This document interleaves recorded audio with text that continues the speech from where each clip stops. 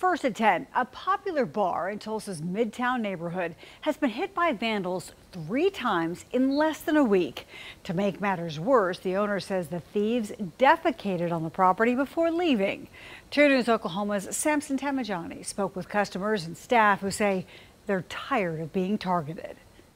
And then the other one was about 6:30. Brian O'Mahony is an owner who already dealt with a recession and a pandemic. We are reclaiming that sense of community. The best thing about Mercury is it's a place to come, be a part of a community. If that's the live music scene, just even meeting friends. But he says he's tired and grossed out by the latest string of burglaries to Mercury Lounge, 3 in the past 5 days.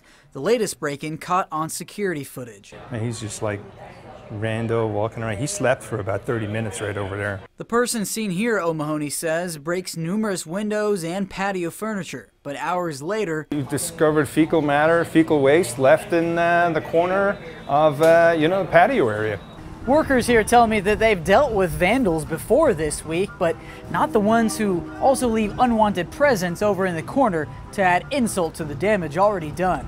Every time they have defecated in the corner. Correct. Different people. 3 different people. All defecate. Yep.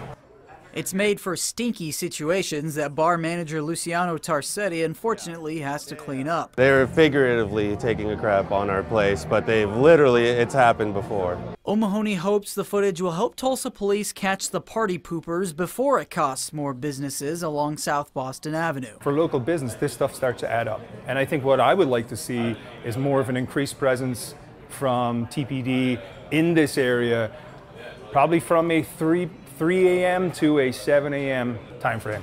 In Tulsa, Samson Tamijani, 2 News, Oklahoma.